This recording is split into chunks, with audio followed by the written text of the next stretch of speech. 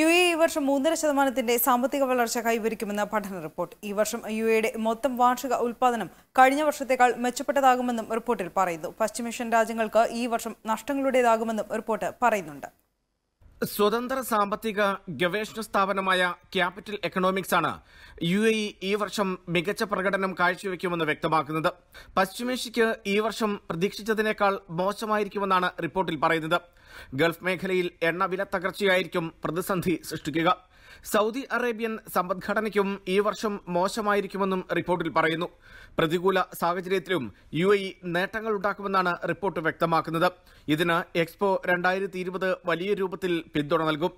UAEയുടെ മൊത്തം വാർഷിക ഉൽപ്പാദനം കഴിഞ്ഞ വർഷത്തേക്കാൾ ഈ വർഷം മെച്ചപ്പെട്ടതായിരിക്കുമെന്നും റിപ്പോർട്ടിൽ പറയുന്നു.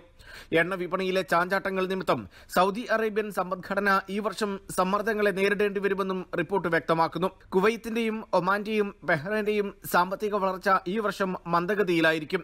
അസംസ്കൃത എണ്ണ ഉൽപാദനം കുറയ്ക്കാൻ ഒപെക് തീരുമാനിച്ചിട്ടുണ്ട് എങ്കിലും വലിയ ഗുണം ചെയ്യില്ല. ഈ വർഷം അവസാനത്തോടെ എണ്ണവില ബാരലിന് $50 താഴാനാണ് സാധ്യത.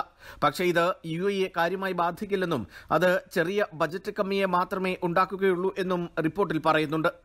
NTV Dubai. ജനങ്ങൾക്കൊപ്പം വാർത്തയ്ക്കൊപ്പം നന്മയോടൊപ്പം NTV UAE to the world.